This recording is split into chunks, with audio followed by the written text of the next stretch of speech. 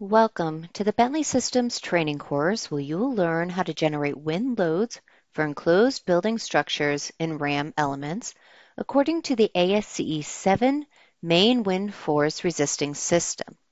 In this particular video, we will review our finished model in RAM elements, assuming that all of the wind load definitions and wind load cases are complete. Now for this sample structure that we utilize through this series of videos, we generated wind loads in both the positive and negative X and Z directions. The X and Z directions are your two horizontal directions in RAM elements. We created additional load cases so we could consider both the positive and negative internal pressures, and we also considered both case A and case B at the roof system. As a reminder, it is helpful to have a good familiarity with the code requirements to ensure that all load cases and scenarios are accomplished through your finished model. We will now turn our attention to our completed model in RAM elements to review the rest of the information that has been provided. First, let's go ahead and take a look at our load cases. As you can see, we have generated 8 load cases in the X direction and 8 load cases in the Z direction. Again, considering both positive and negative direction, considering both positive and negative internal forces, and considering both case A and case B. For this particular structure, that did require multiple wind load definitions to account for each of those scenarios. To review the complete list of load definitions, we can go to the Home tab in the ribbon toolbar and click on the wind definition icon. As you can see, these are all the wind load cases, and the majority of the parameters may be very similar between different load cases, but certain pieces of information such as your internal pressure coefficients or also your load case may be slightly different. As you can see from this pull-down menu here, you can browse to the location where these files are stored, and you can go ahead and forward these files and save them if needed. Let's go ahead and take a look at the load definitions as they were assigned. To do that, we can click on the Areas tab in the Data panel and then click on the Wind Load Definition icon. Through this area, we will be able to see which load definition was assigned to which area. This would be a great place to go if you wanted to just double check to make sure that all your load areas did receive the correct wind load definition, considering the case that you are taking a look at. Now, each load area can only be assigned one wind load definition per each load case. If anything within your wind load definition changes, there are a few things that you can do. First of all, if you needed to remove a wind load pressure, we do have a delete wind pressure icon available here. This does follow standard RAM elements rules for select and apply, so you're going to select the wind load area that you want to delete and then utilize that icon. In addition to that, if any parameter within a wind definition changes, you would be required to reassign that wind definition. So say, for example, in this particular definition, my basic wind speed changed. I would want to come back and follow the same procedure and just reassign it to make sure that those changes are picked up in the final member loads that I'm looking to have in both my analysis and design.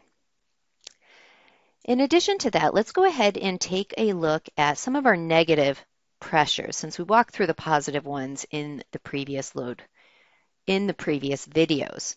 Now, as you can see, my load pressures are acting in the negative X direction.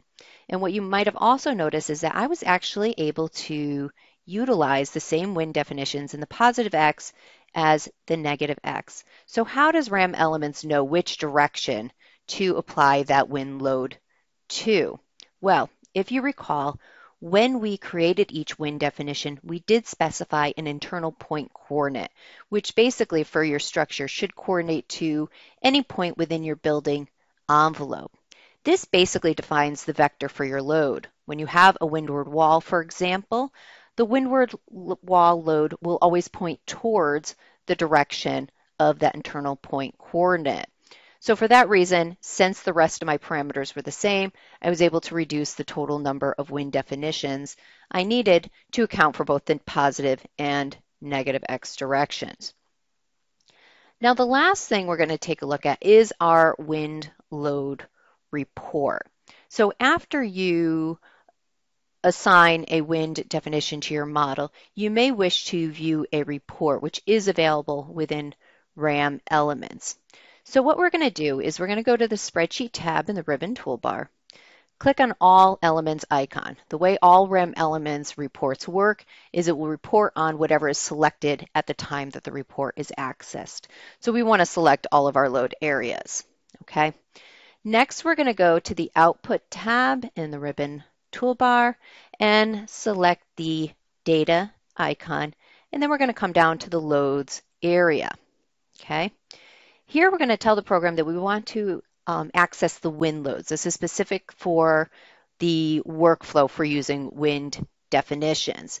And then we can select whichever case we wanted to look at. Let's go ahead and take a look at one of these negative directions. I'm going to go with load case 5 in the X direction. When I'm finished, I can go ahead and click on the OK button, and then the report will provide which definitions were used along with your design pressures. So here are all my wind definitions in that particular direction with a repeat of all my parameters that I specified within that definition. Let's go ahead and scroll on down a little further, and we'll be able to see the design pressures for each area. So here we can see that here was the leeward walls, here are the design wind pressures that were assigned to them, and so forth. So we have the roof system, we have the side walls, and we also have the windward wall. Now, a lot of this information is available to you if you click on the View Reports button when you assign the wind definition, but you may also wish to choose this to access this type of report later in your workflow. So that is available here. Now at this point, this concludes our process for generating wind loads for an enclosed building structure in RAM Elements. As a reminder, our enclosed building structure had a gable roof system, which was included with how we applied the wind loads to our particular structure.